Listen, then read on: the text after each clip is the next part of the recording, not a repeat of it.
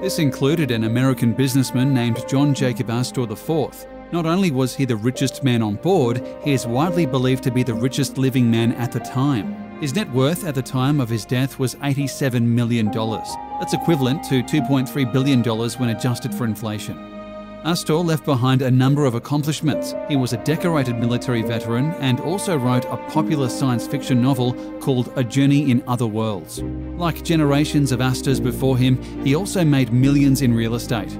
In 1897, Astor built the Astoria Hotel, dubbed the world's most luxurious hotel, in New York City, adjoining the Waldorf Hotel owned by Astor's cousin and rival, William. The complex became known as the Waldorf Astoria Hotel and is still one of the most iconic hotels in the world more than 100 years later.